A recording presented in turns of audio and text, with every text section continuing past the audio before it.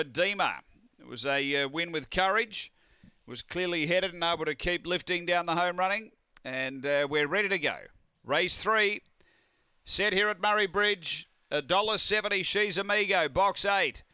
Racing, She's Amigo, second or third away. Alinga Road out quickly leads them up. Moving to second, She's Amigo, 2.5 off the lead. A couple away, Corborn Wolf, and then Gippsland Girl. Next, Pour Me One and Texaco Rose. They race to the turn. Alinga Road out by a couple, went wide there. She's Amigo on the bend. Then Corborn Wolf. Alinga Road in front of She's Amigo, and Alinga Road beat She's Amigo. Third, Corborn Wolf, and then Pour Me One.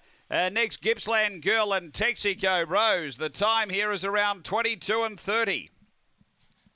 Alinga Road for Lauren Harris. Able to jump out, find the lead, and raced a little more tractably. She's Amigo looked a bit lost on that home turn and was really finishing hard at the end, the favourite, but was giving away too big a margin. Number 7, Alinga Road for Lauren Harris, the winner.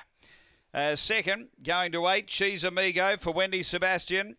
And third to 1, which is Corborn Wolf for Tony Rasmussen.